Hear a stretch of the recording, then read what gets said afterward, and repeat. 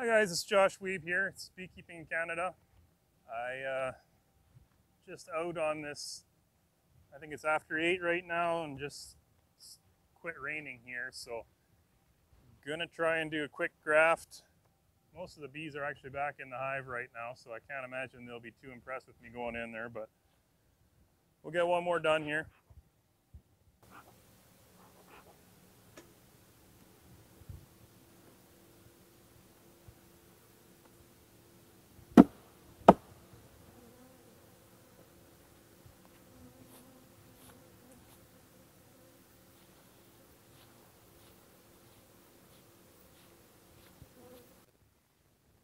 All right, I'm just going to put my headlamp on and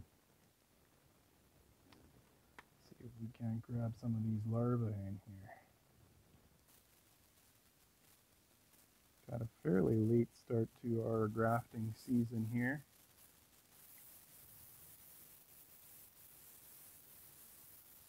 And the way things are going, might be making splits while the honey supers are on. Many of the farmers are behind as well, and they are, some fields are 4 weeks out, some maybe even more, but other farmers did get a crop in and keep it in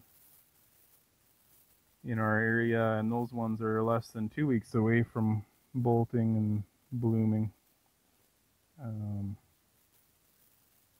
So if we have hives ready, could make for a really good season. Come on now. It's been a while since we've had sunflowers planted nearby.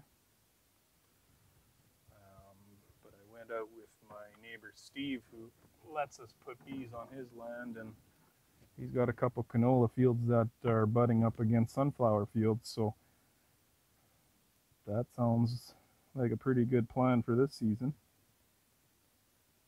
We can do that.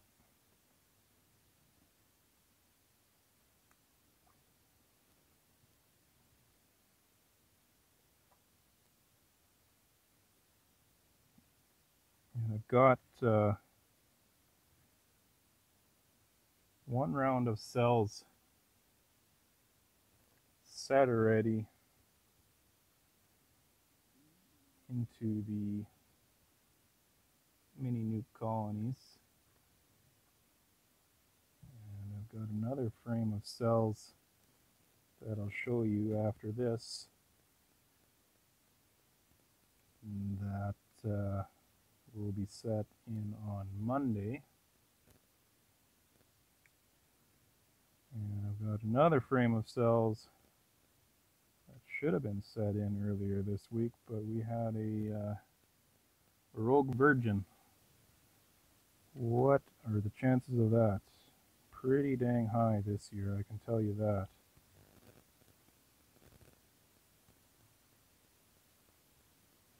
Get too much jelly built up on that Chinese grafting tool, then the cells don't stick too good. The larvae don't stick too good, I should say. But this has been really, the larva's been a treat to graft here, so hopefully the bees like it as well.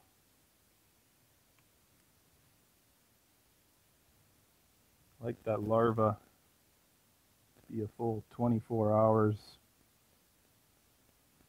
old when I graft it, but not too much more. And it's easy to graft, and typically you get really good acceptance on those cells. I like to graft with my frame upside down with the top bar facing towards me.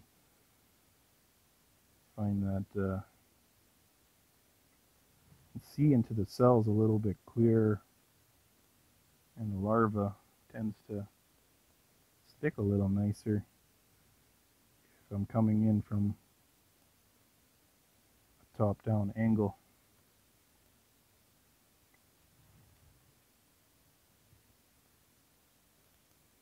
And last one. So that's 48 queen cells grafted. Doesn't take too long of a time.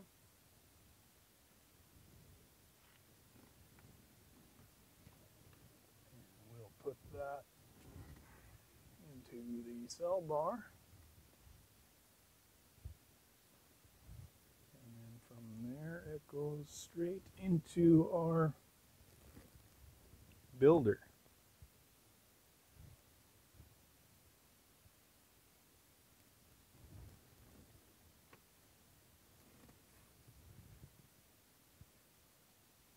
If we can get a 90% take on that, then I'm happy.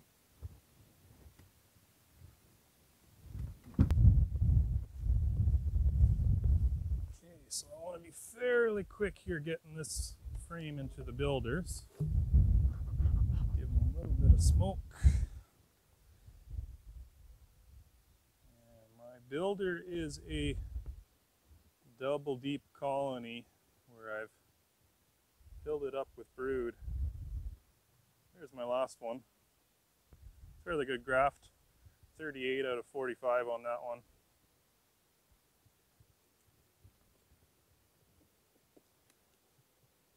As long as we don't get a rogue virgin in this one, then I probably jinxed it now, but if we can get both of those frames through to finished and into colonies for mating, then I'll be fairly happy with the way things have gone. This frame here that I grafted off of, because I want that particular colony to be continuously laying and just getting those larvae to 24 hours old, what I do is I take this frame and I put it into a colony that I'm building and let them finish out that frame. And I replace that space with a new empty frame for that queen to lay in. And just every so often, I'll just put a frame of cap brood in with them, just so they get that young population of nurse bees in there in the other hive, which I'll go ahead and do that right away now. Okay, we're back at my layer colony. So for getting the correct age of larva, I do use a double nuke for that, queen on both sides. And I like to run them with 3 frames of bees.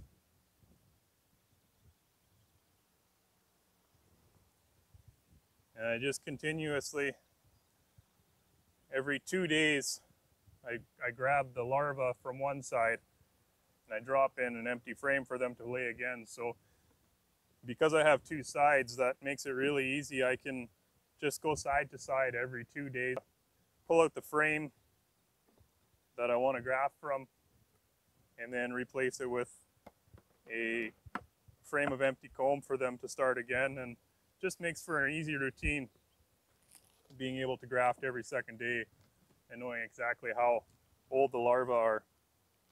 And typically what I'll do is I'll put some feed on this colony, and I will put a little bit of pollen substitute on there, patty, and that keeps the larva nicely swimming in there and easy to graft. So I'm just going to go put some patties and feed on those 2 colonies, both the laying colony and also the builder finisher colony, and that'll cap off the night here. The sun's going down, we don't have much time left. Just to recap, we use a 2-stage system.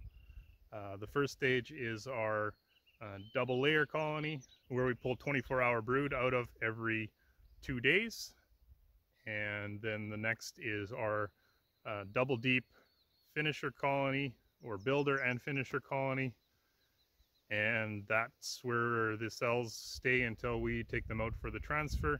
Yeah, it seems to work quite well for us. It's a late start to the season, as I've said before, but yeah, we'll get there. The cells are looking good, and we'll get our colonies, whether it's during the flow or before the flow. It's got to happen, so we'll make that expansion and hopefully get a crop out of it as well.